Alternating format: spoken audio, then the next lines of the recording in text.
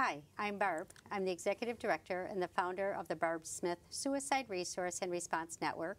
We've been caring for the community here in the Great Lakes Bay region, both locally, statewide, and nationwide, for over 30 years. What that means is we offer prevention, education, and awareness around mental health and suicide prevention. We also are a resource to connect people to care in the community, and we support those who've been impacted by suicide.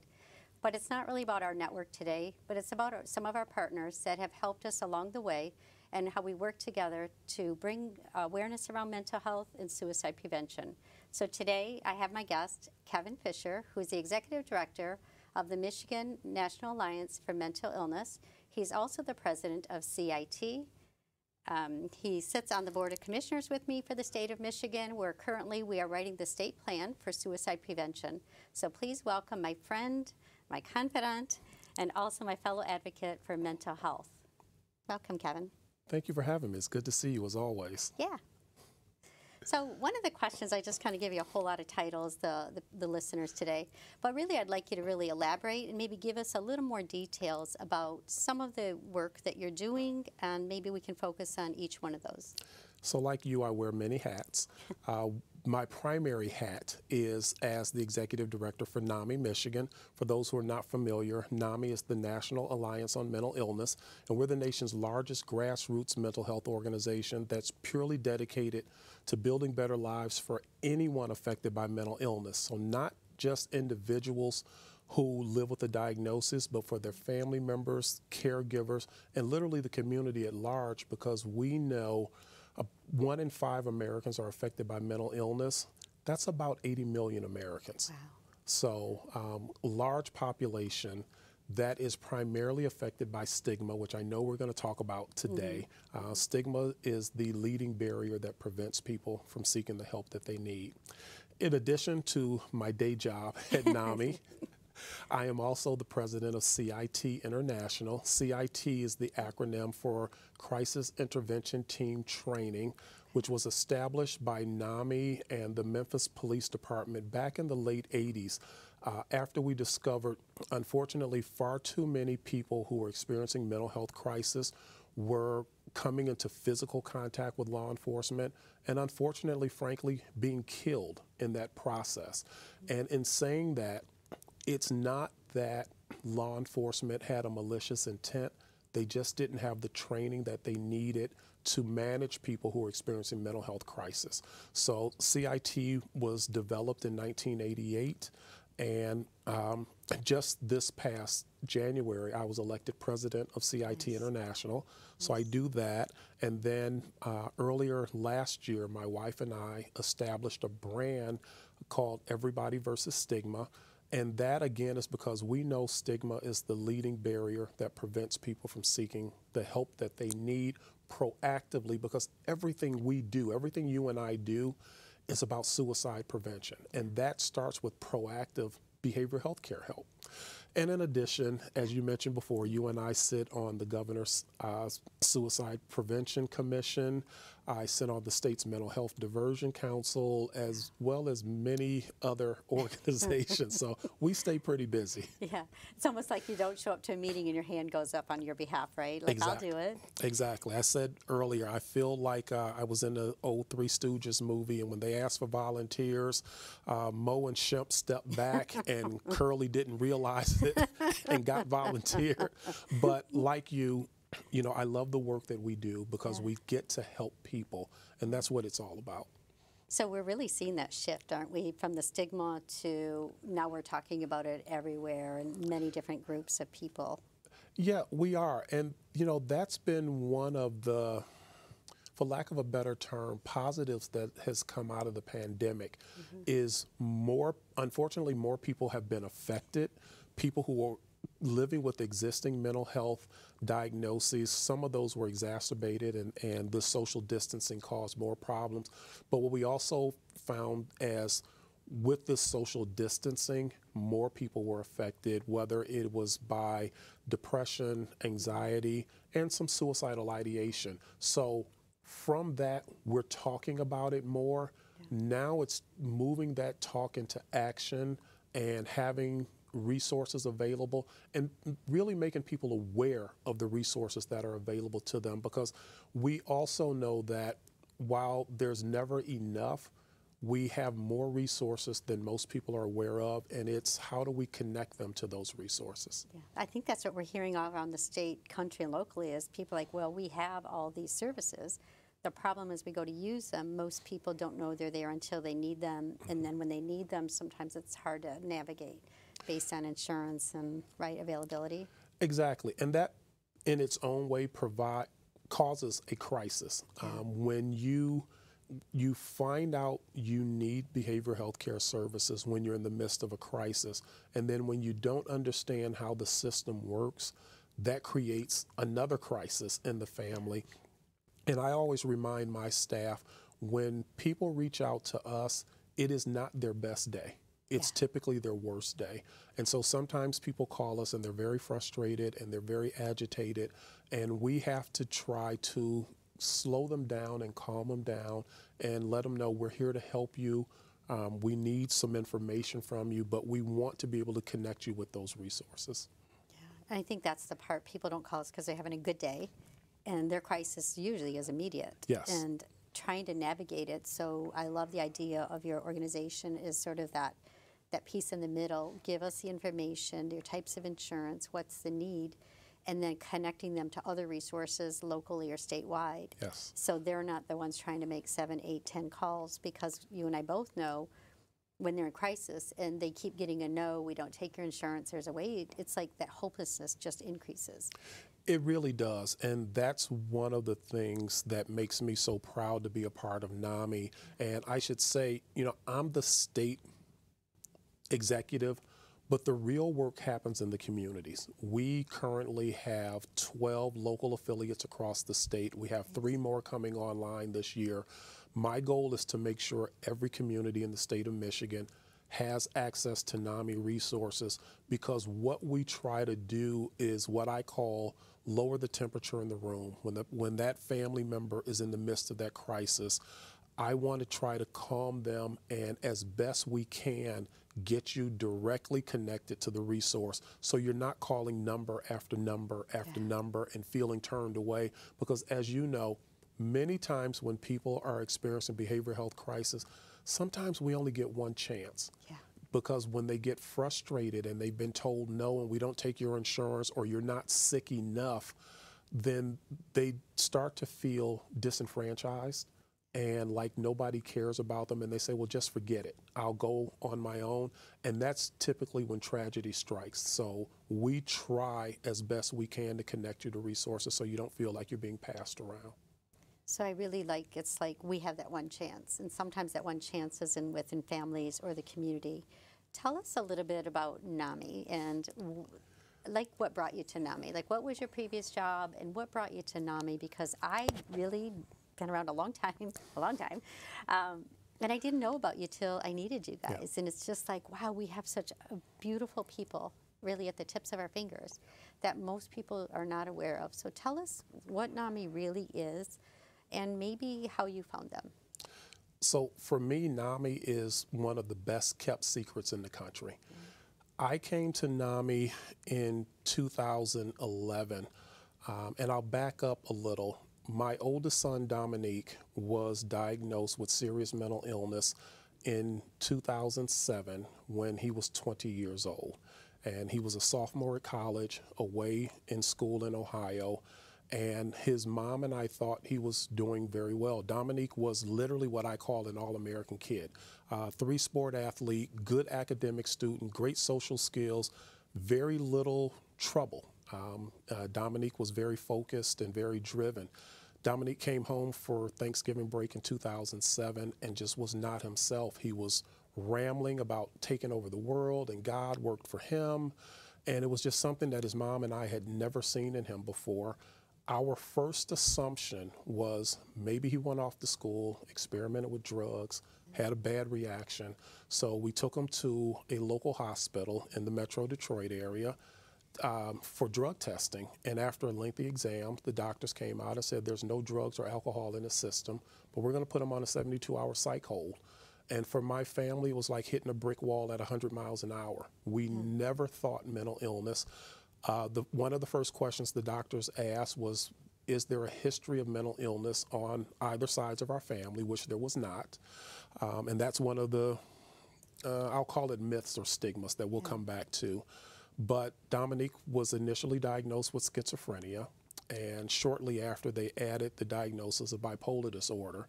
And that means Dominique experienced some very highs and lows, but Dominique also experienced auditory hallucinations. So he heard voices that weren't there. And we quickly realized how ignorant we were to the behavioral health care system. We knew nothing about the resources. We really didn't understand his diagnoses. You hear these terms all the time, but what does schizophrenia really mean? What does bipolar disorder really mean? What's he experiencing? How can I help him? What's his life plan going to look like? And I can best describe it as, it felt like the harder I fought, the deeper I sank. There was no continuity to care.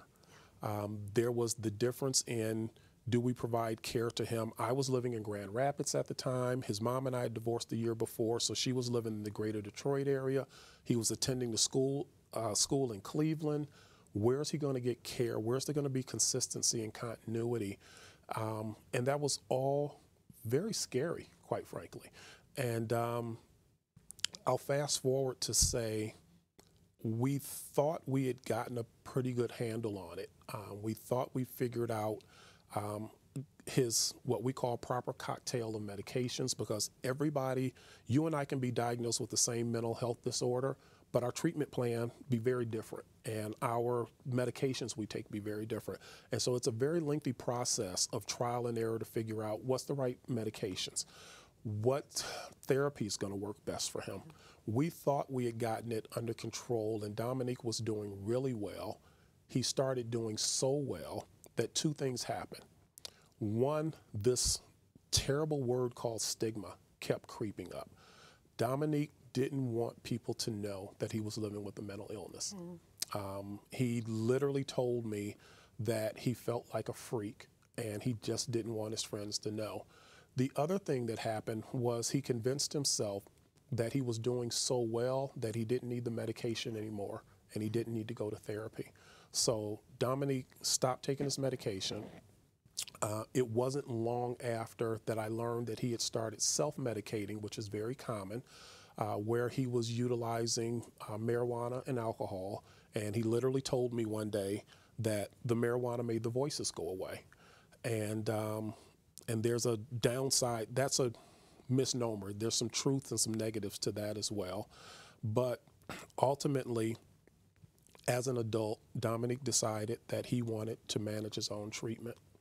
And 3 months later, on June 27th of 2010, Dominique quietly dismissed himself from his mom's kitchen and went in the basement and died by suicide. So obviously, you know, losing a child is not a natural act. And where I consider myself to be a pretty resilient person, I lost my dad when I was 15. You know, I'm 57 now. I've lost people along the way, and I've always bounced back. But when I lost Dominique, I didn't. And it was a situation, Barb, where I kept waiting for the bounce. You know, I kept waiting for, okay, this is going to be a tough time, but you'll be okay, Kevin. You've been here before. You know, you'll start your life over. I didn't. And about 6 months after losing Dominique, I literally started planning my own suicide. And I want to pause for a second for people to understand the myth associated with people who die by suicide or attempt suicide is that we want to die. Nothing is further from the truth. Most people who have attempted and survived a suicide attempt have told us, I never wanted to die. I just wanted to end the pain that I was experiencing, the emotional pain.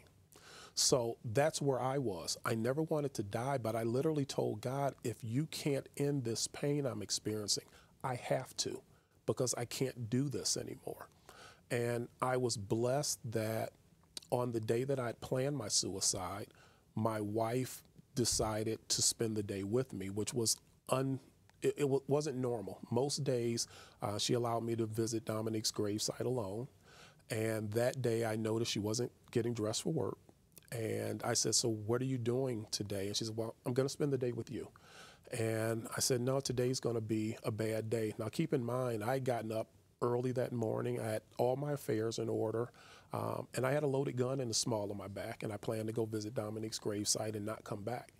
But she said, I'm not asking you, I'm telling you, I'm not going to allow you to spend today alone. So we went to visit his grave, and, you know, we prayed and cried, and I literally told God, I won't do it today in front of her, but I can always come back. I said, I can come back tomorrow. And I have what I consider a very open relationship with God. And he said, Kevin, you asked me for help and I sent it to you. And all you need to do is take her hand and you'll be okay. So we've been married now for 11 years. My wife is my greatest support. I know you know this because Frank has to do the same for you. But she also introduced me to NAMI because traditional therapy and grief counseling wasn't working for me. And she didn't know I was experiencing suicidal thoughts. But she did know me enough, and she's intuitive enough to know that if I can't help myself through therapy, she said, well, maybe you can help yourself by helping others. Mm-hmm. So she introduced me to NAMI.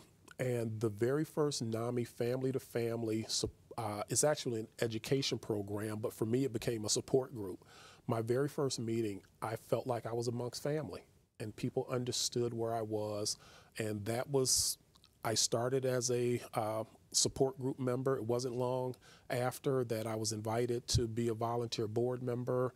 And 3 years later, there was a vacancy for the executive director position. So I took that on an interim basis in April of 2014. And interim has turned into 8-9 years. And I love what I do. I get to meet great people like you, and we get to help people.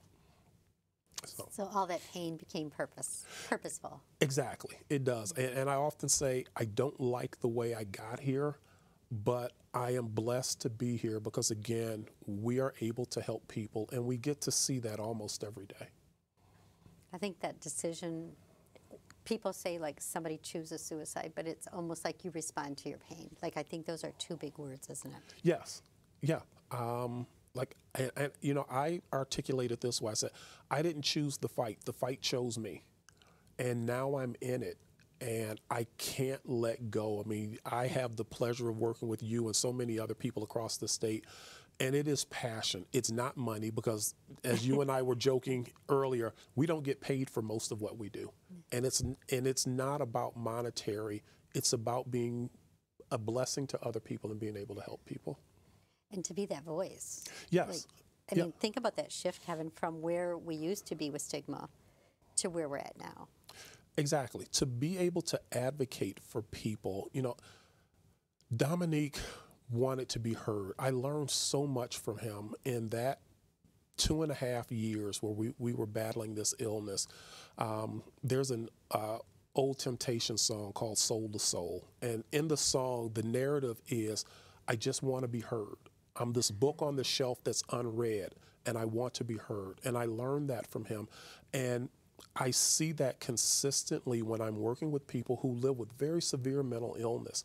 They will come to me and say, you're my voice because people won't hear me, but you're speaking for me. And so being an advocate for an underserved community is a huge responsibility, but it's such a privilege and a blessing at the same time. And I think it is. It's being that, like, so Dominique really didn't die. Exactly. His voice is just heard through you. And that's what I remind his mom. I said, you know, no matter where I am, as long as there's breath in my body, everybody knows why I do what I do. And I think he would be proud. I really do. Dominique was a people person. He loved taking care of people. And even though while he was in the midst of the illness and the stigma affected him where he didn't want people to know, I think now that he's gone, he would absolutely be disappointed if I did not use his experience to help other people. Because we see that, don't we, a lot of times where someone's grief destroys families. Absolutely. It's self-destruct, right? Absolutely. It is, you know, the grief, even when a person is in the midst of their mental health crisis, maybe first being diagnosed, I've seen families tore apart because mom and dad don't agree on treatment. One believes in medication, one doesn't. One believes that faith, which is another issue that plays a role, well, we're going to pray it away, we're going to turn it over to God. And I'm a person of faith, but I believe in what I call faith plus. But I've literally seen it tear families apart when it didn't need to happen. And again, that's where NAMI has come in for me.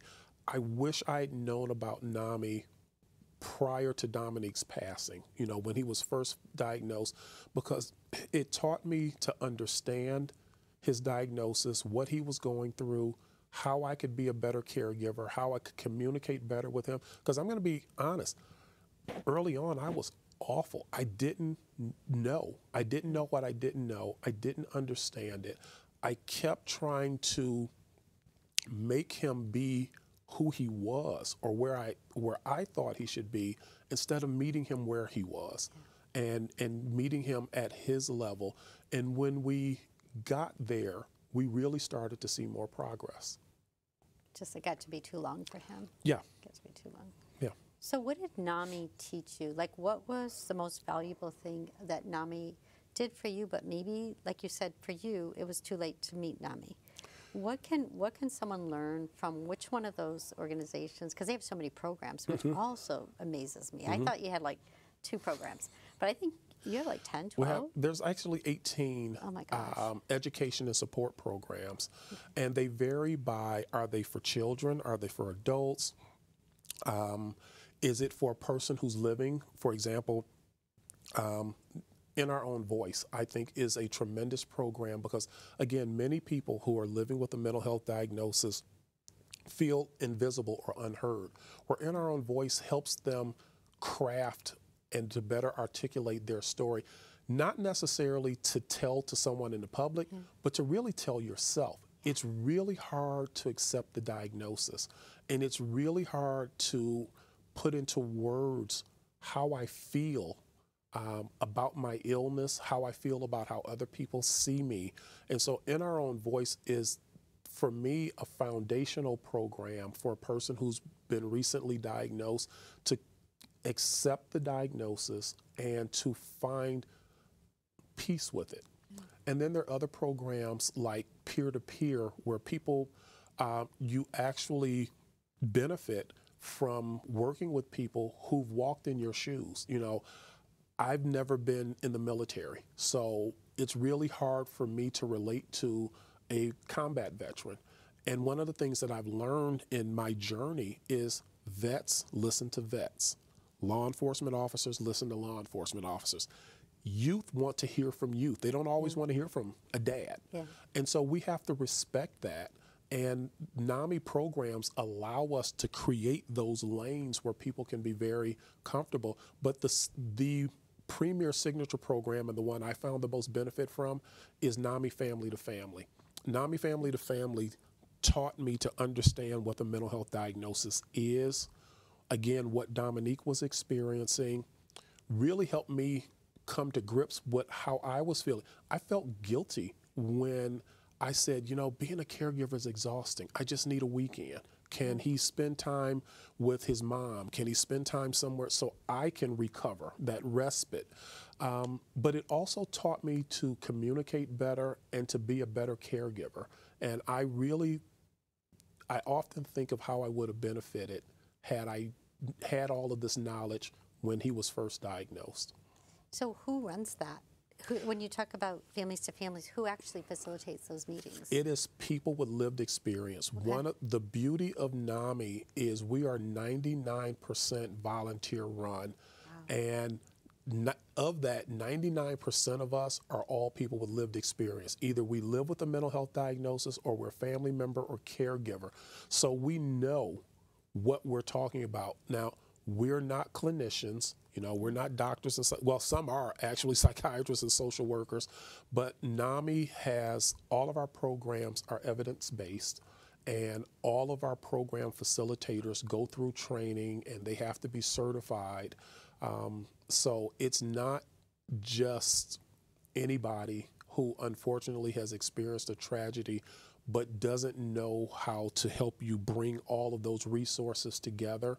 And so in addition to being education support, we're also, as we mentioned earlier, the connection. I had somebody from the Department of Health and Human Services tell me years ago, more people seek services at the community mental health offices through NAMI. We're the gateway for more people than through any other medium.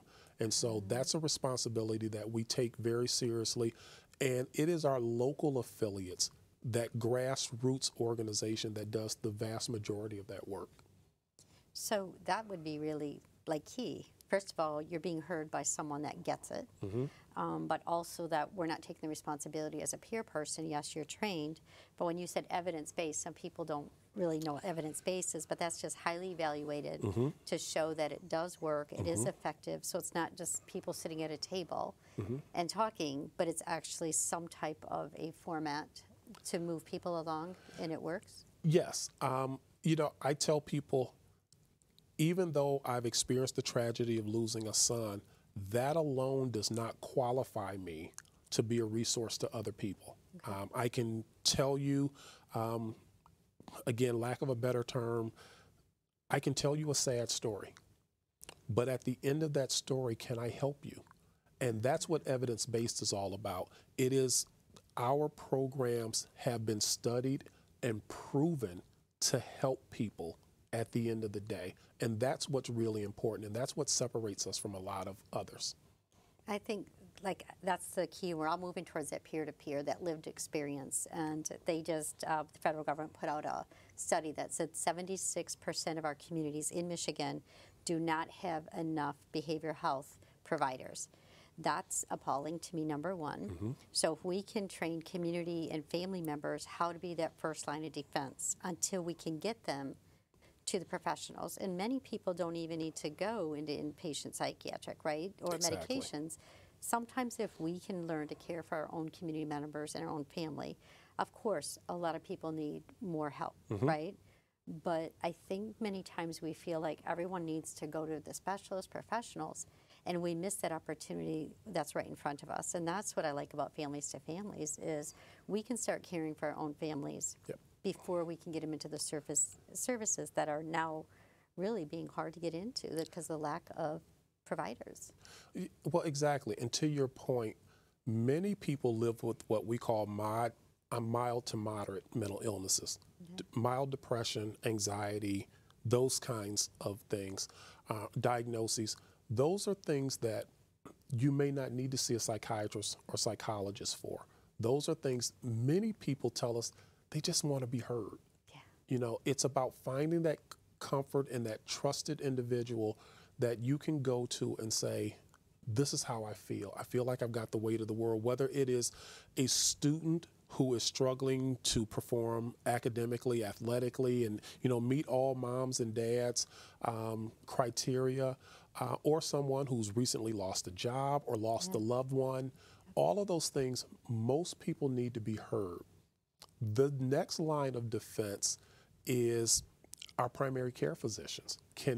That can be a resource for us.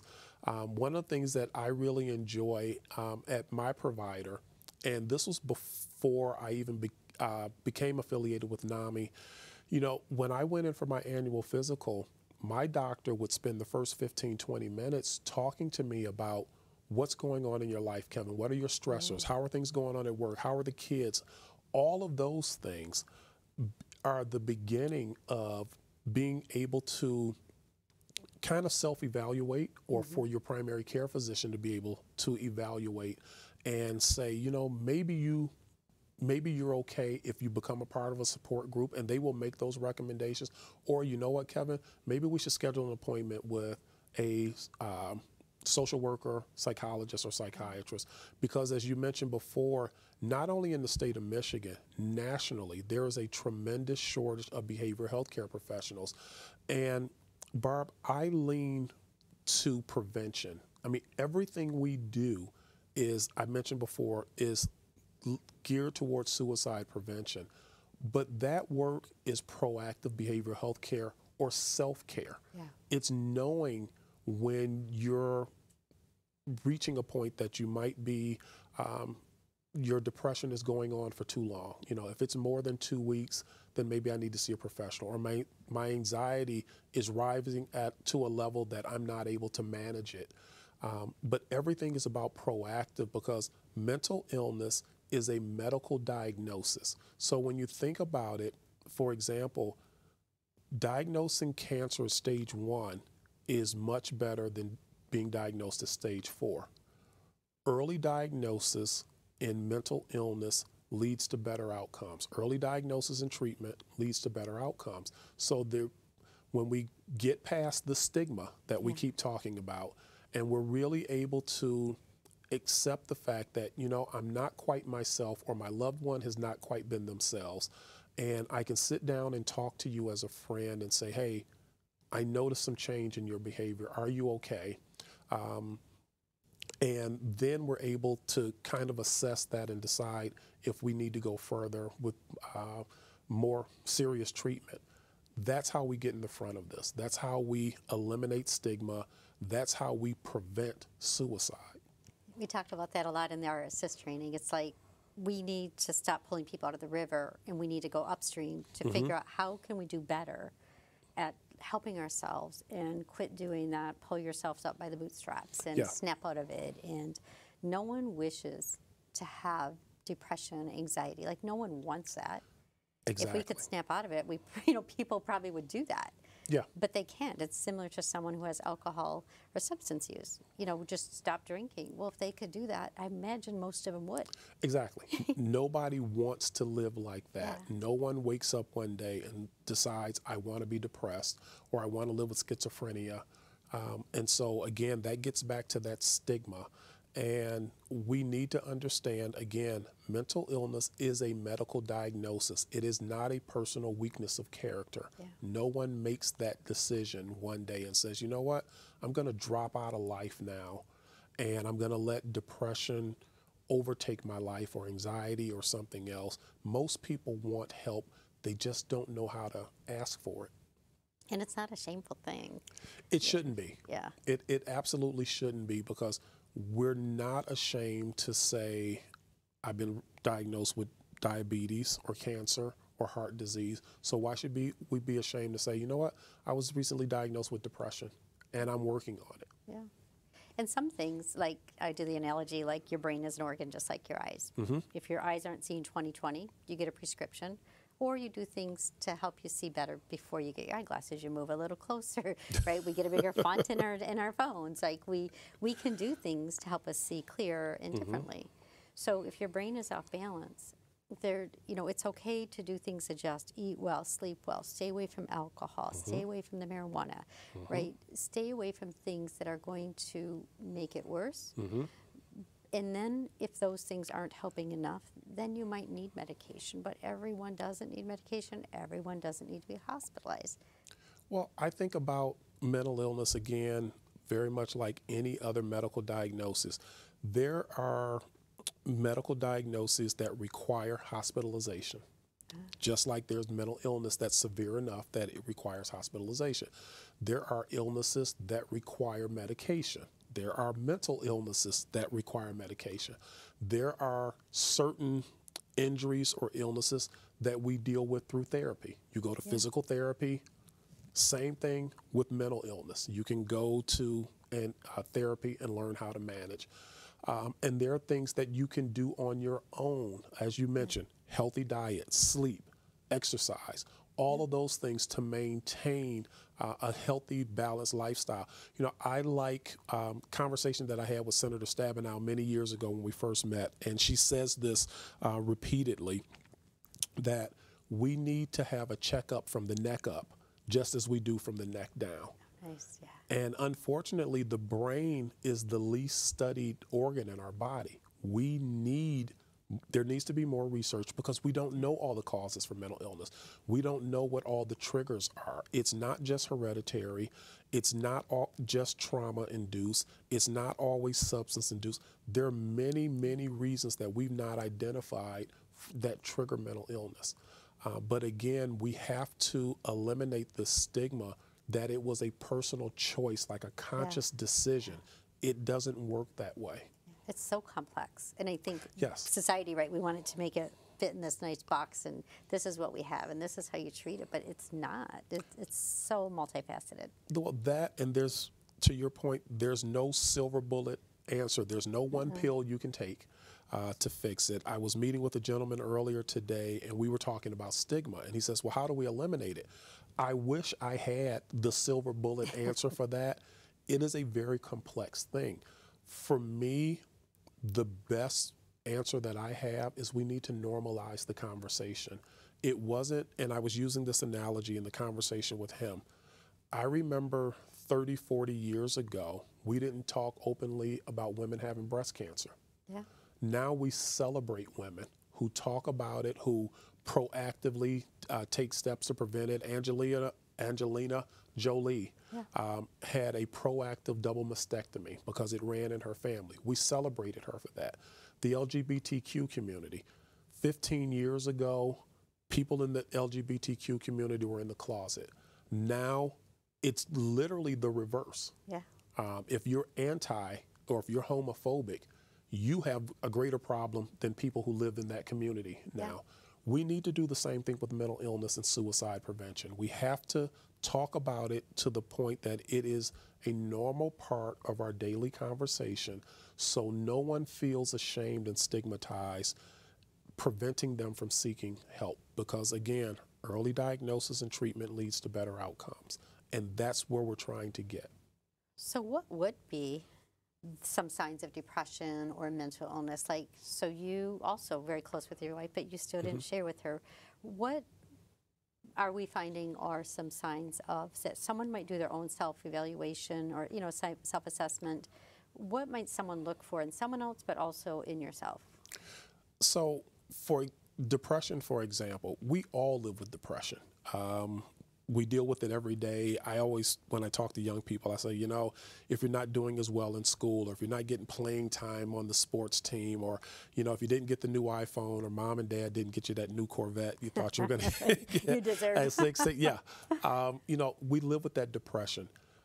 But if it goes on for 2 weeks or more, that's the time we need to have an evaluation and say, is this clinical? Is this something that I need treatment for? Some of the early signs can be becoming withdrawal, engaging in more risky behavior. A person who, whether young or, you know, an older adult, may be indulging in drugs and alcohol more than normal. Not finding joy in things that previously brought you joy, whether it was sports, music, dance, yoga, whatever those things might have been, and you don't find joy in that anymore. Hanging out with a different crowd, again, maybe more risky behavior. Feeling excessive lows and highs, feeling that you're a sense of paranoia. Some of those things are key indicators. You know, one of the things that we miss with Dominique, and it's common and it's overlooked, was a change in his hygiene habits.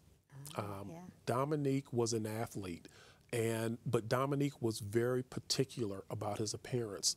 As an athlete, Dominique would shower 2 or 3 times a day because he didn't want to smell bad. He wasn't one of those sticky no, hockey players, no, he was football players, like no. you open up their lockers. No, I tell this joke, and I say it respectfully.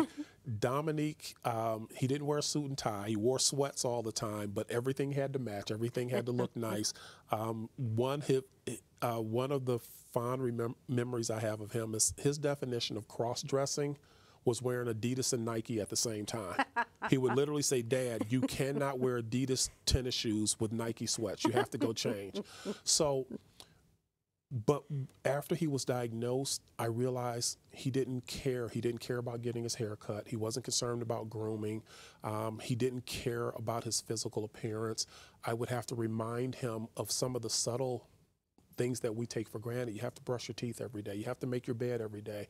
You have to shower every day. Those things became a challenge for him. And little did I know that was one of the symptoms of his illness.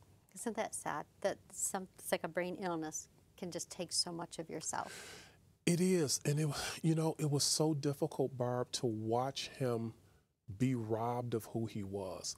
And it's more painful to know that he was aware. Dominique was very aware of what was happening to him. And again, I learned so much from him because he would say, Dad, I'm the same person. The old Dominique is still here.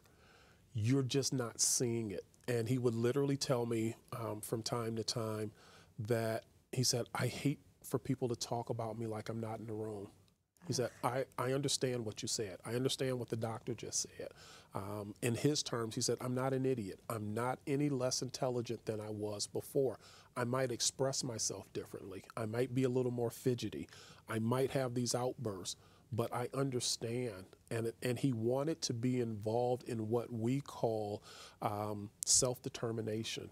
Okay. He wanted to be able to decide what his future was going to look like. He didn't want it to be dictated. He wanted to go to school. He wanted to have a family. He wanted to be a contributing member of society. And he felt like his voice wasn't being heard anymore. And that was painful. It was I can't imagine how painful it was for him, but it was really painful for me to watch. I mean, your whole goal and dreams for our kids is to have them live a successful life, quality life, whether it's a star athlete or whatever they are, yeah. As long as you know that my son is living a quality of life. Like, that's every father's dream, right? Exactly. And, you know, before I learned the term self-determination, it was something that I lived that my father passed on to me. You get out of life what you put in.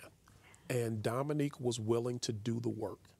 And I have no doubt that he would have been a successful contributing member of society. And as you just said, we just want our children to be happy.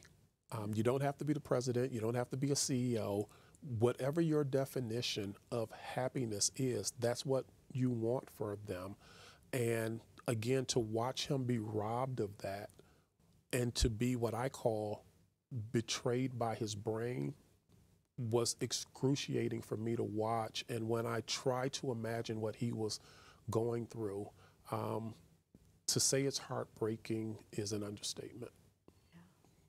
We were talking earlier about the gene swap, the test. Mm-hmm. Can you, because we talked about wouldn't it have been nice had he had that early mm-hmm. on, right? So it's something new. Can you explain that? So maybe there's a parent that they're frustrated with the system, the medications aren't working, or the individual. I think it's a good hope message that we are shifting.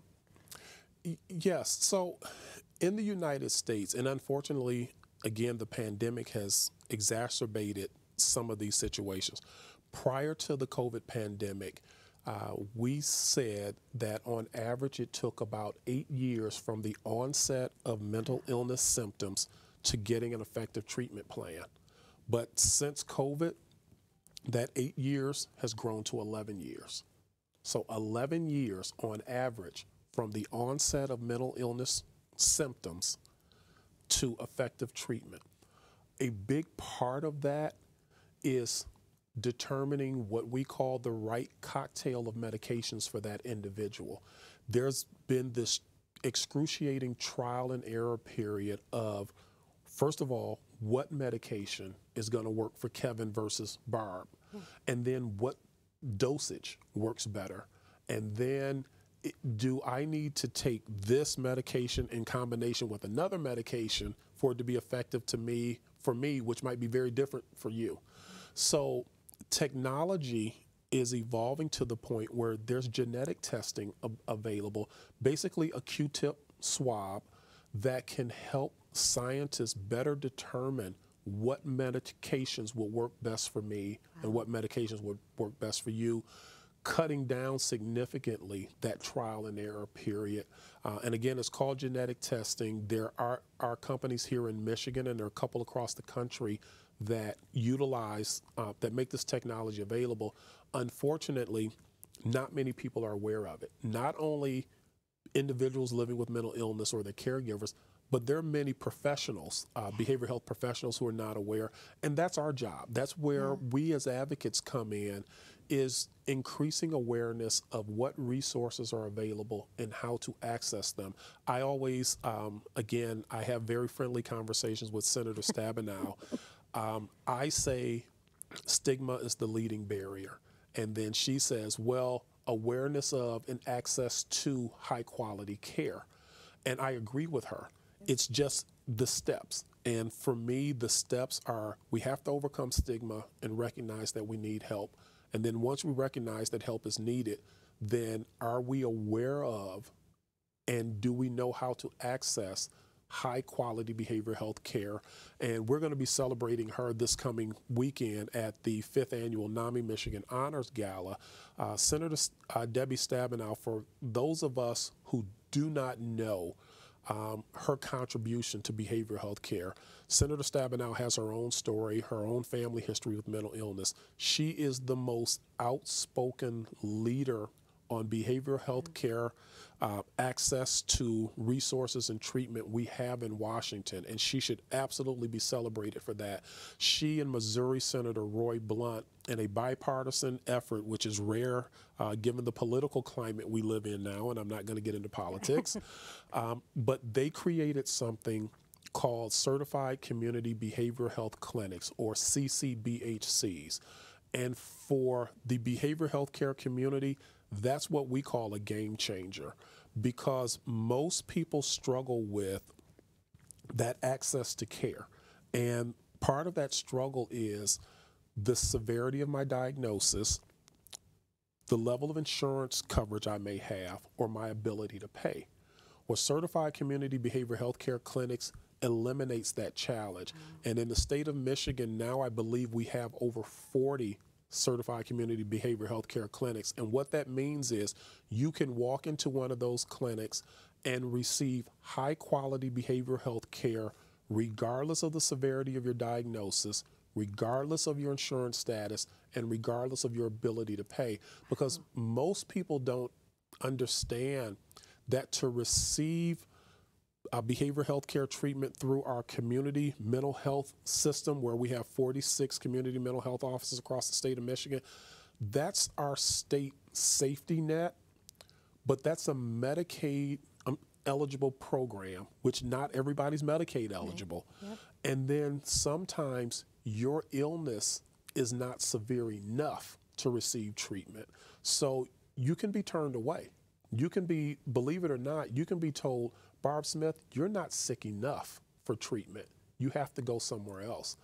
And that is the definition of a broken system that we have to take care of. No one, when we're talking about prevention all the time, and we know, again, early diagnosis and treatment leads to better outcomes, but we're going to tell you, nope, you're not sick enough. When you're a little more sick, then come back. Yeah. That doesn't work. It's broken. That's very broken. It's broken. And we're working to fix that. And I'm one of those people who I'm cautiously optimistic and sometimes a little naive. It's not that hard to do. If you get the right people in the room who are focused on helping people, get the politics out of the way and the money out of the way, and just focus on helping people, we can achieve that. We can fix that. I agree. I agree. Do we have any of those systems here in the Great Lakes? Are you aware of? Yes, we do. We do. We do. Okay. I know, and it's hard. You have to forgive me. It's hard for me to remember all the places across the state. I believe Saginaw Community Mental Health, Genesee Community Mental Health. What's the one out of Mount Pleasant that services this area? Mid-Michigan. I believe they are all certified community behavioral health care clinics. If you go on the NAMI Michigan website, we have a list of them because I can't remember them all. No, that's good though, because then the NAMI website is NAMI.org. It is NAMIMI.org, so it's NAMIMI.org, or you can call our office at 517-485-4049, and my staff will connect you. But Michigan has over 40 certified clinics now, and this program has just been federally funded nationwide. So this is the kind of help that we need. And again, I'm so honored that Michigan Senator Stabenow was at the forefront of making this happen. Her, and again, I can't take credit away from Missouri Senator Roy Blunt, because this was a heavy lift. This wasn't easy to do. This was something they had to fight for, and they were able to get it done in a bipartisan manner, and I could not be more proud of them. And knowing this work, and I didn't even know that. So again, it's like checking out a website and what services are out there, what do we not know about, and how can we access them? And even if we can't navigate the system, because sometimes it's hard, they can call your office and you have people that will guide you. Well, I was talking again with someone earlier today, and I don't know that there's any one individual or organization that houses all of this information, all of these resources.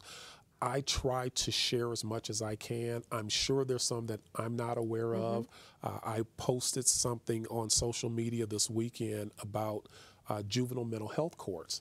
And one of our premier providers in the Metro Detroit area messaged me back, and she said, thank you for sharing, because I've been doing this for 30 years and I was totally unaware that we have juvenile mental health courts.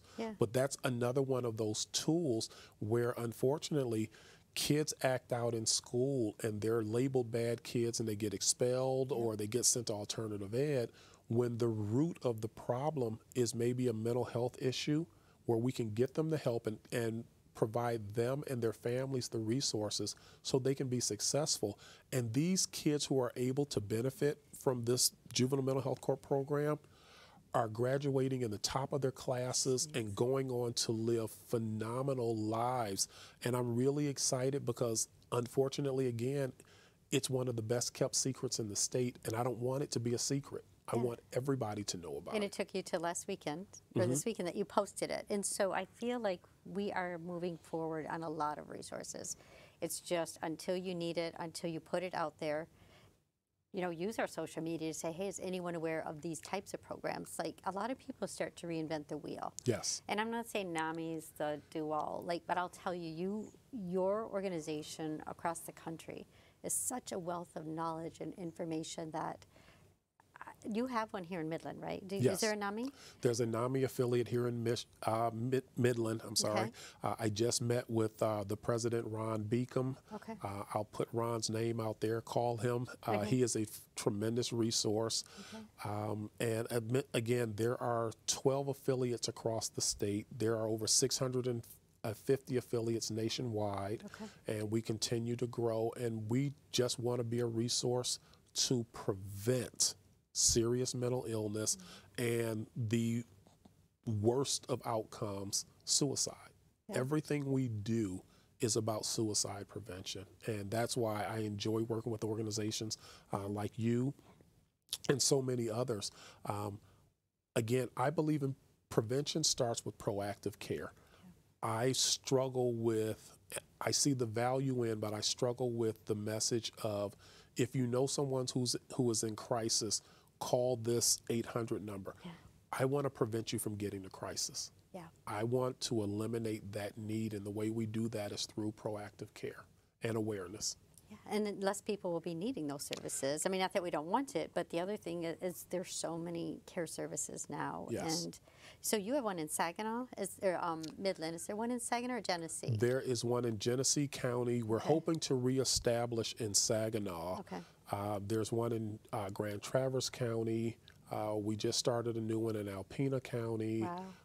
And so, again, my goal before I retire, and I don't know what that word, I don't know what that word means anymore, but I want to make sure every community in Michigan has access to NAMI resources. So we want to grow the affiliates to make sure that every county has representation, and that we're able to connect everyone to the resources they need, because, as you mentioned, especially once you move north above, I'll say, Grand Traverse County, mental health resources are really scarce. How we arrived there in this state, I have no idea. It's heartbreaking to go to the UP and realize they have no psychiatrist, or they have one psychiatrist that makes a visit once a month. That is unacceptable, and I'm hoping to continue to work with the Department of Health and Human Services and legislature and the administration to change that. A family should not have to drive 8 hours to receive behavioral health care help. That's just unacceptable. Yeah, that's totally unacceptable. Not when the services are out there. Like, I'm all about awareness. I think it's important, but I think that's more like I'm changing that shift of, yes, we can put billboards up and yes, we can put phone numbers, but let's take that money and train individuals, train communities, have groups like yourself throughout the state of Michigan. So we learn to care for each other. And I really like the program you talked about. Is it, it's My Voice? Or in our own voice. In our own voice, yes. Imagine that person that's feeling so alone in their thoughts. And now someone gives them a name. They give them a way to talk it through themselves. That in itself to me is hopeful, because talking to a person yesterday, he's like, Barb, there's nothing in my mind. I don't understand. Yeah. He said, I feel empty. Here's a brilliant young human being. And so we talked about what it might mean, and it's almost like a little light bulb went on, like, wow, like you can name it. I'm not crazy. People get me. I mean, what a beautiful gift that you can give to people. Well, and to your point, you know, many people who live with mental health diagnoses, some who have struggled for years, until they received a name, a diagnosis that this is depression or this is bipolar disorder, they say, now I know what to call it. Yeah. And so that stigma kind of works in reverse. Many people are looking for not necessarily a label, but they just want to know what to call it. This is why I've been feeling this way, and now that it's been identified, now I can deal with it. Yeah. You know, now I'm ready to fight. And so that's one of the things that I love about In Our Own Voice, is because it gives voice and power to people who sometimes feel voiceless. Yeah. And there's something really powerful about taking ownership and saying, now I know what this is. And again, now I'm ready to face it head on and learn how to manage it so I can go on with my life. This is not going to stop me. It is, you know, some people may think that cliche, but when you're in it, you understand it. Yes. And you realize the value in it. So, yeah, I am a very strong proponent of self-reliance and people not being made to feel that they're a burden. One of the things Dominique said to me before we lost him was, he said, Dad, I don't want to be a burden to anyone. And no matter how many times I told him, you're never a burden. I signed up to be a parent for life, not for 18 years, but for life. And whatever we need to do together to make the best life for you possible, that's what we're going to do. But so many people feel alone, and so many people say, I don't want to be a burden to my family. I don't want to be a burden to society. And that's what leads you down that dark road to suicide that we want to prevent. And when that families to families, it sort of teaches families how to have that conversation and how to be a support, instead of saying, Dominic, you're not a burden. Like, he can't feel it. Exactly. But maybe it teaches you language of how he can feel understood, and you can say it in a way that he is feeling heard. And I think that's kind of the game changer of how do you survive as family or friends or community. I want to go back to, you talked about Debbie Stabenow coming to the event this Saturday, and it's an annual event, so by the time they hear this like recording today, but I think knowing that there is an annual event statewide, that is one of the, I hate to say it's one of the top in the state, right? I don't want to brag on you, but when you do events, you do them pretty big. What is that that's an annual event, and tell us a little bit about it. Well, I'm going to put you on the spot for a second, because we're also going to celebrate you for the tremendous work that you've been doing for almost 30 years. You are a tremendous resource in this state, and you know, I feel very privileged not only to work with you, but to call you friend.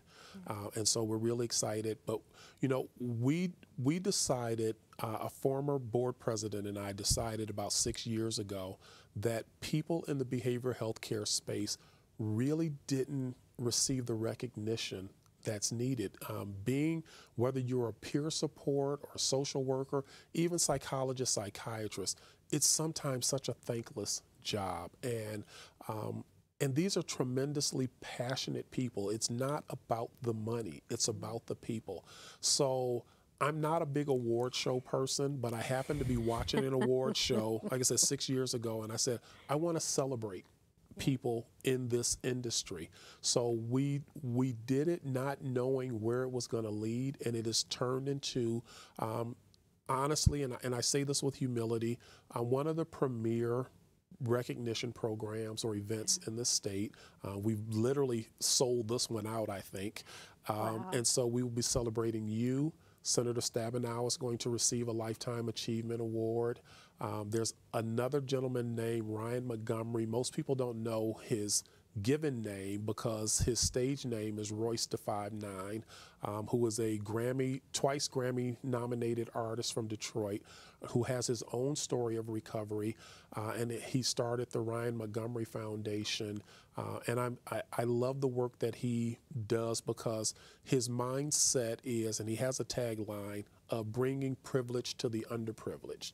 And so I love that about him. So we're going to celebrate you guys along with 17 other categories that range from volunteers to peer supports to NAMI affiliates that are doing outstanding work, to psychiatrists and psychologists that are just doing outstanding work in this state.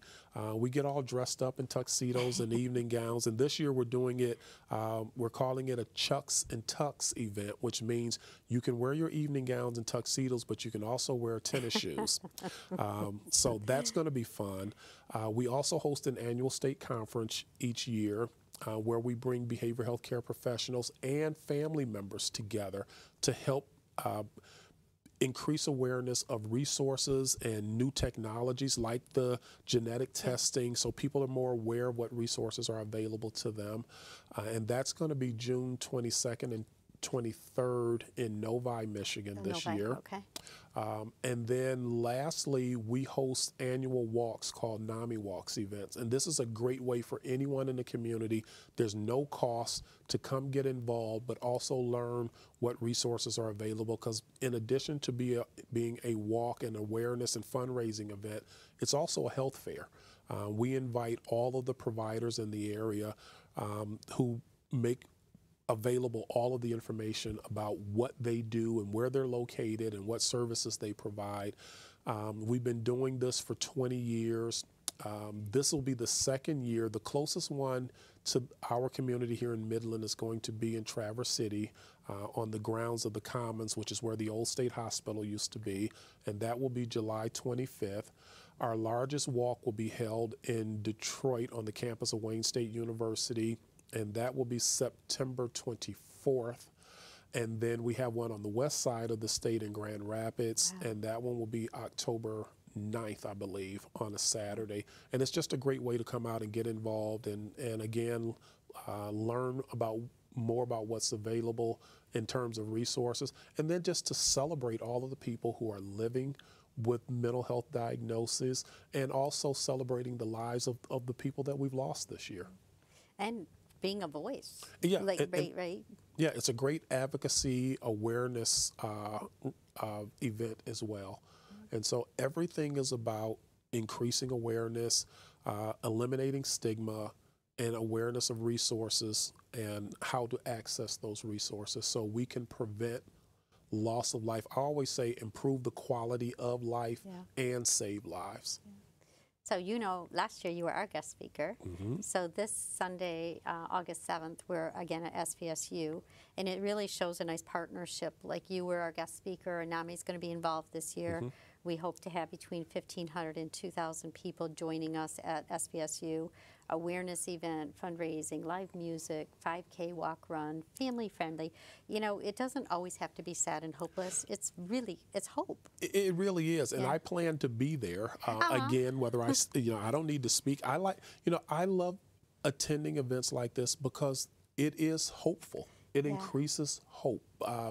A diagnosis of a mental health disorder is not a death diagnosis. Yeah. It shouldn't be.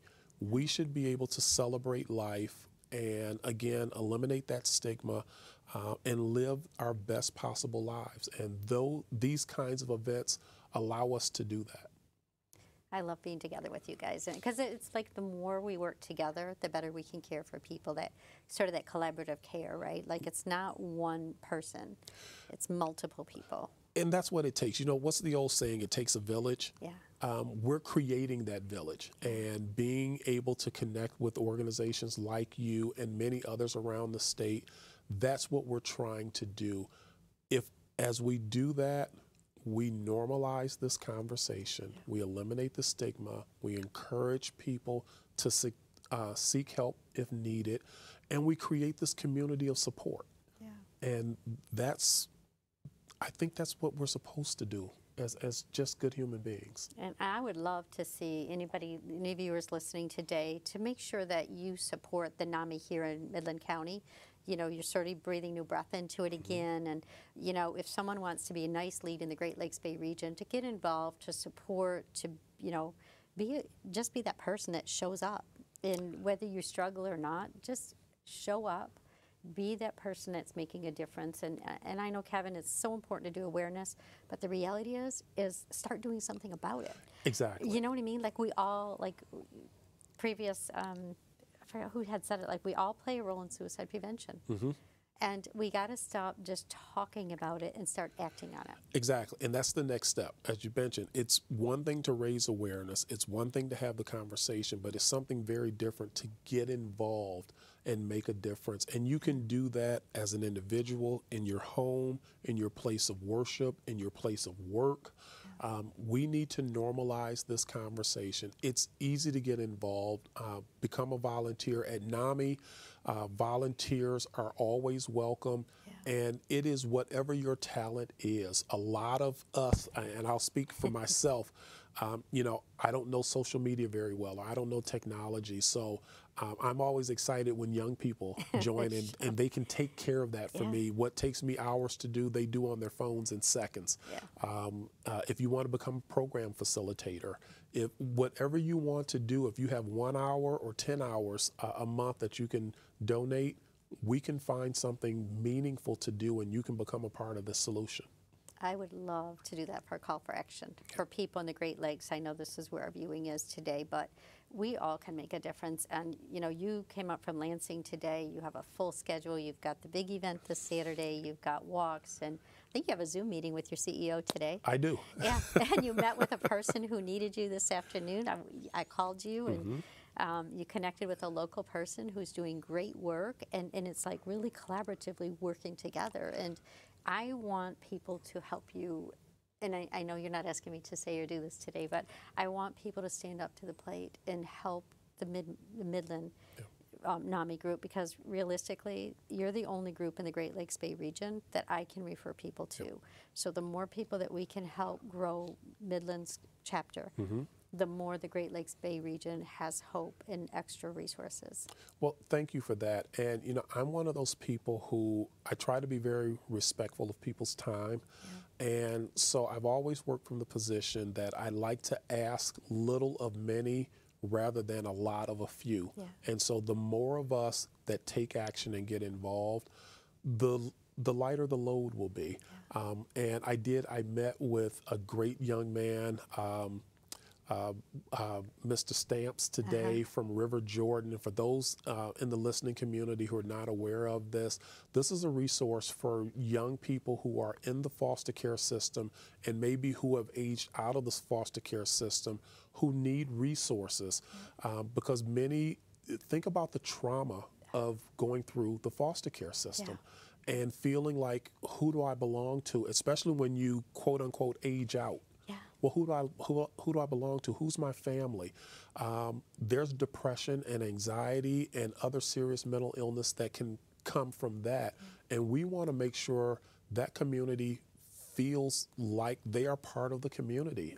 I was blessed that I had a aunt in the Saginaw area who was a foster parent for more kids than I can remember. And I was telling Mr. Stamps today, you know, the great thing about that, we would meet these new kids at a family reunion every year. And I was like, well, wait, he wasn't one of your kids last year. And I mean, of course, as a child, I didn't understand foster care. But what I did understand and what I appreciated about my aunt and her husband was they, as foster parents, they made these children a part of their family. They were a part of the Woodhouse family. They weren't just kids that were, you know, placed there for a period of time and they got some kind of financial benefit. We made them a part of our family. and that's needed. So again, I thank you, and this is where the collaboration comes in, where you reach out to me and say, hey, Kevin, can you contact this person or this organization, because I think there can be a benefit. And we always find that there's a positive benefit that comes, and we're able, again, to help each other. I think we're all doing great work, and as always, you know, just appreciating what you do in the community. Is there anything else that, do you have like a self-assessment on your website that someone can go in, or there are others that we could probably discuss? There are others, okay. But you can always contact NAMI Michigan at, again, NAMI.MI.gov, and we can connect you with local resources here in the Great Lakes region. I would encourage people, one, let's eliminate the stigma of mental illness. That is the barrier that prevents people from taking the first step to getting the help that they need. And as you mentioned earlier, not everyone needs clinical help.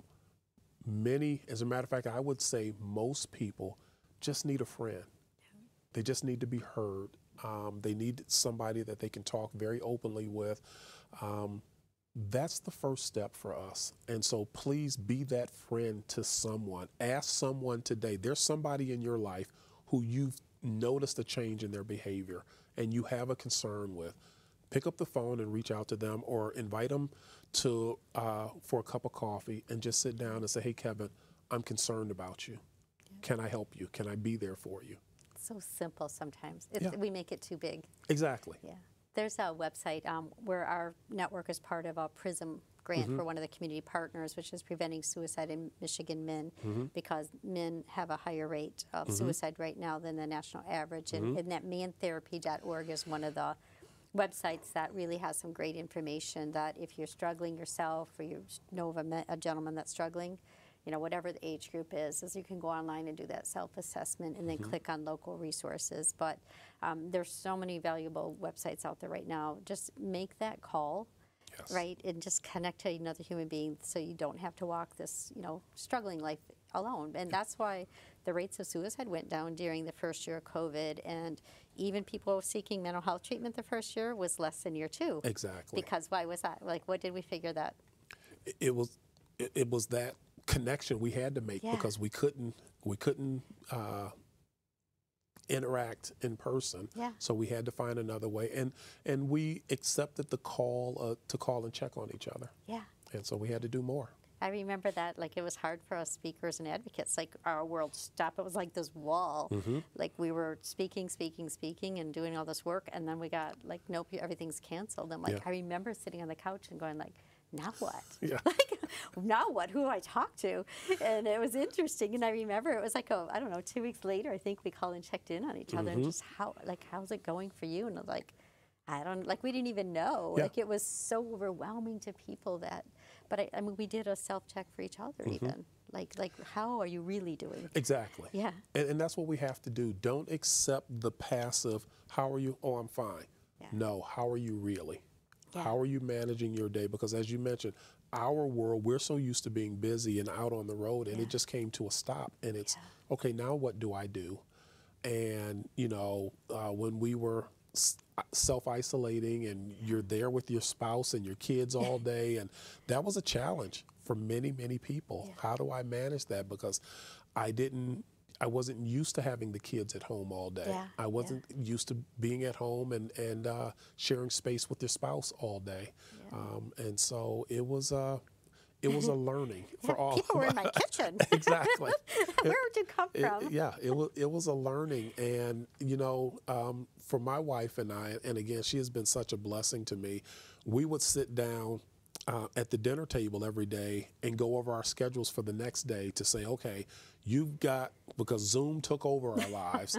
And so I was like, okay, I have 8 Zoom meetings today. I will take mine in the basement. You take yours in the office, or whatever the case may be. But we had to learn to navigate that. And for us, it was really beneficial.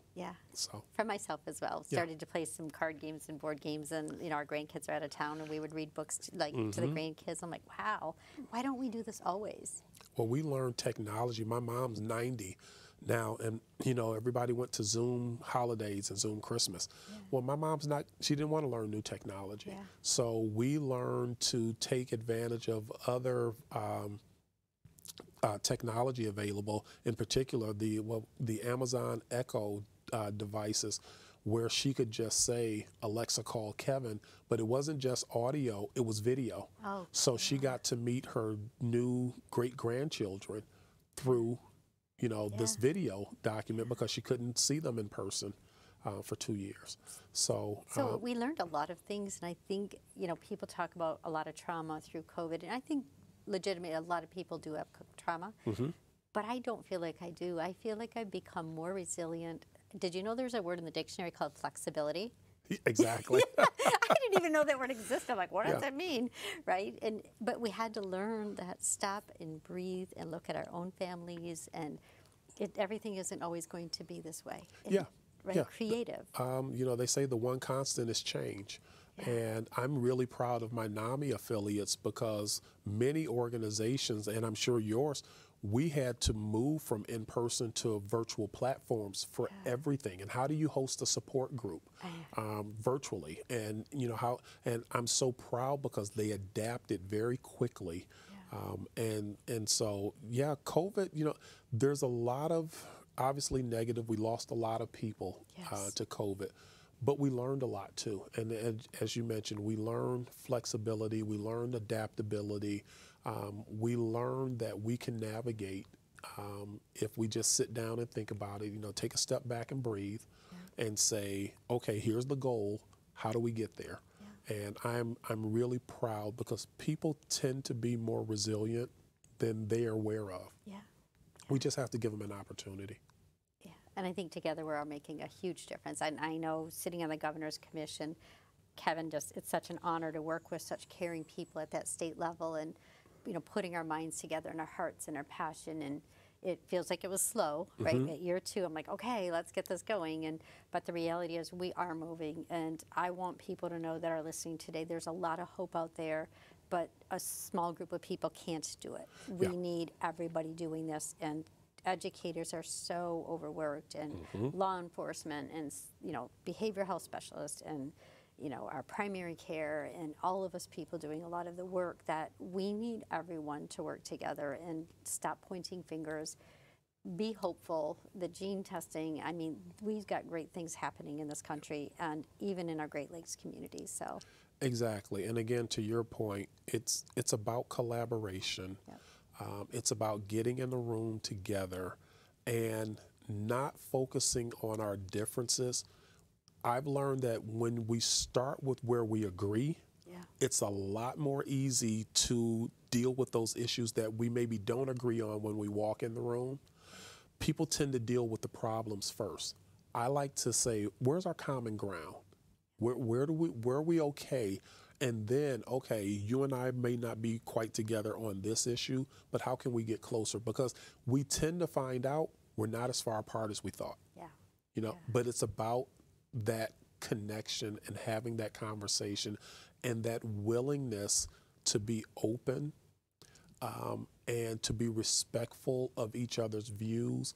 You know, one of the things that I've learned is, one, I don't have all the answers. I've always known that. I've always been very open about that.